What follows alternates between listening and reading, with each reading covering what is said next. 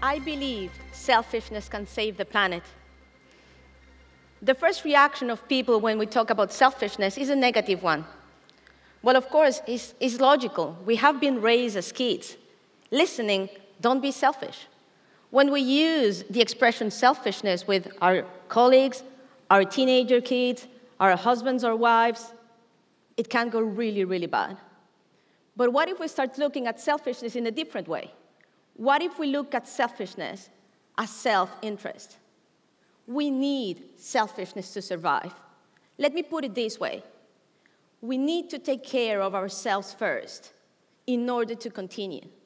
We need the energy, the resources, the love to be able to give, to be generous, or to be altruistic, or not.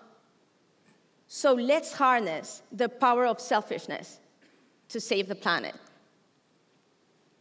Things are not looking good. But what does it have to do with me, with you? Probably everything, or probably nothing. But this, again, is the hottest year on Earth. And we listen, and we have been listening to messages sent to us, with us, about the need to create, to consume, to buy differently. To buy differently so we can save the planet. The problem is we don't have time to evangelize people to do things differently. Why should they? We don't have time to convince people into doing things out of the benefit or generosity or the good for others. So what does it mean in terms of how we buy, what we do, what do we believe on? We are hardwired to be selfish. Selfish is part of who we are. Selfish is part of our nature. How we buy, what we buy, how we consume, how we vote. Selfishness is relevant to each one of us, to each of the things we do, and to each of the things we believe on. This brings nicely into what does selfishness has to do with money? What does selfishness has to do with planet? We have this fantastic opportunity with great examples I'm going to share with you to demonstrate how one unsustainable dollar or pound can be turned into one sustainable dollar or pound out of pure selfishness. Let me show you some examples. I have brilliant examples, but I have just time for 3 examples today. Food. We all like food. Some of us like hamburgers, I guess, and some of us are crazy about hamburgers. This company called Impossible Foods is doing what they call impossible. And what they're trying to do is, as they say, provide us with insanely good hamburgers with insanely good ingredients. So we don't need to do trade-offs and stop being hungry for beef to save the planet. Giving you some statistics, they claim their burgers use 95% less land, 74% less water, and 87%, they create 87% greenhouse gas emissions.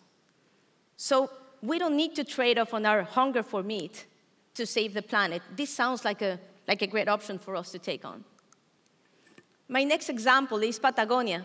You might have heard of Patagonia. Actually, I love shopping, as I do love eating as well.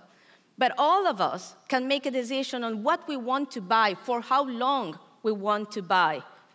And we don't need to go back to the shopping mall or to the shopping line because we have to go back and buy something that was worthless. We want to buy something that we want to keep and enjoy as much as we want to. Patagonia, great company doing outdoor clothing, created for some of us crazy or fantastic advert, and they launched this in Black Friday. Don't buy this jacket. What they were trying to say is, we produce jackets or clothing that are good enough, good for the planet, good for the people to enjoy them as much as they want to. So there is an option when we can do the things we like, go and shop, wear our clothes as much as we want to, or return them or trade them off for something else in their stores out of pure selfishness. Our third example, Waterblade. This is a brilliant innovator I have the privilege to support in one of our programs. They create these small devices you can see on screen, which actually consume only 25% of the water of normal taps.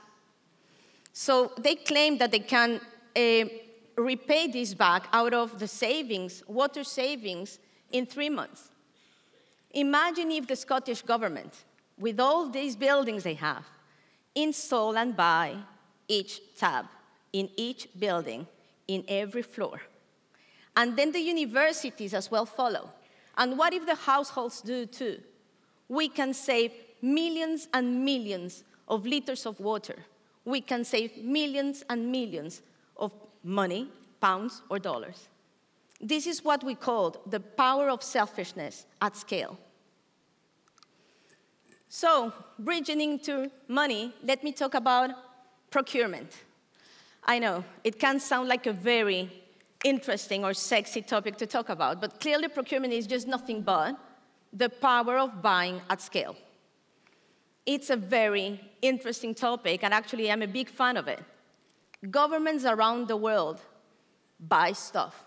They buy a lot of stuff, including, to just put in perspective, a lot of toilet paper. So what does it mean when companies or governments around the world decide to spend their money in?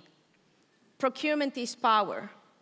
Power, whether we want to call it like that or not, to leverage the good selfishness into something positive with positive impact or not. We talked about the one unsustainable dollar or pound to one unsustainable dollar or pound. Procurement is where these decisions to do one or the other happen. So let's harness our power of selfishness to make changes at scale to create impact at the pace we need it. We talked about the things we like, the things we love, and how we harness the power of selfishness. Let me tell you my story of selfishness. That is what got me here. I'm Colombian and proud. I have been traveling around the world, and I was very fortunate that I could do this with my work. I wanted to learn. I wanted to explore.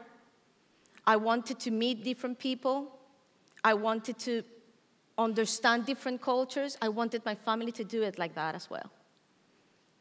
I went to banking. I left banking. And I found a great partner, Kate, to create together and build together a company that we call Project X. We did that because we wanted to live, and we want to live in a world we enjoy living in. Because we believe that if we harness the power of selfishness at a multi-stakeholder level, we can make a difference. How do we do that? I think for us, it comes back to basic selfishness. We help buyers, big buyers, to buy what is good for them. Buy what is good for them and the people. Buy what is good for them and the people and the planet. We are not asking buyers to buy things they don't need. We are not asking buyers to buy things that are only good for people or only good for the planet. We are doing this change that helps us to transition, hopefully, 10 industry value chains in the next 10 years. In numbers, this is about $1.3 trillion or pounds equivalent by 2030, by leveraging the selfishness of the buyers, the big buyers, leveraging the selfishness of the innovators with the great ideas, leveraging the selfishness of the investors or development organizations with the money. We can harness the power of selfishness to make a difference. So I hope you start believing, like me, that harnessing the power of selfishness can help us to save the planet. That actually, the way we buy, how we vote, how we do business, and how we interact with each other can help us to make change at the pace the planet needs it. I strongly believe that if people do not get what they want, change will not happen fast enough.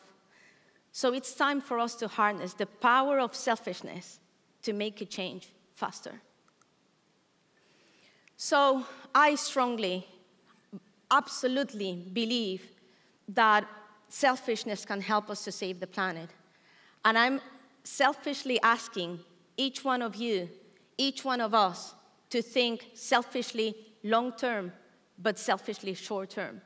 So it's about asking our governments, our organizations, the people that decide on budgets, the people that guide us into policy, into purchasing, to be short-term selfish and long-term selfish. There's a lot of people in this room today that I'm interested on, personally, hear your selfishness. Plenty of brilliant innovators with great ideas we could harness to help transition global value chains, on ideas on feed, ideas on cooling, ideas on water. I would like to hear from you. Here in this room, we have a lot of buyers, potentially, that we can learn from and how we can help them to transition to buy what is good for them, what makes sense economically for them, but also good, and also good, correcting, also good for people, also good for planet. There's a lot of expertise here in the room. I heard early, fantastic speakers with a lot of knowledge. I want this selfish knowledge for us to learn from, to do something with this. So the big ask is harness your self-interest. Do something with your self-interest in how you buy, what you buy, how you consume, how you vote. It does matter. And let me close with my declaration of self-interest. I want to live in a world where I'm happy and enjoy living it. I want to have time freedom. I want to have location freedom. And I want to have money freedom to be able to do something I love. What is your declaration of self-interest? Thank you very much.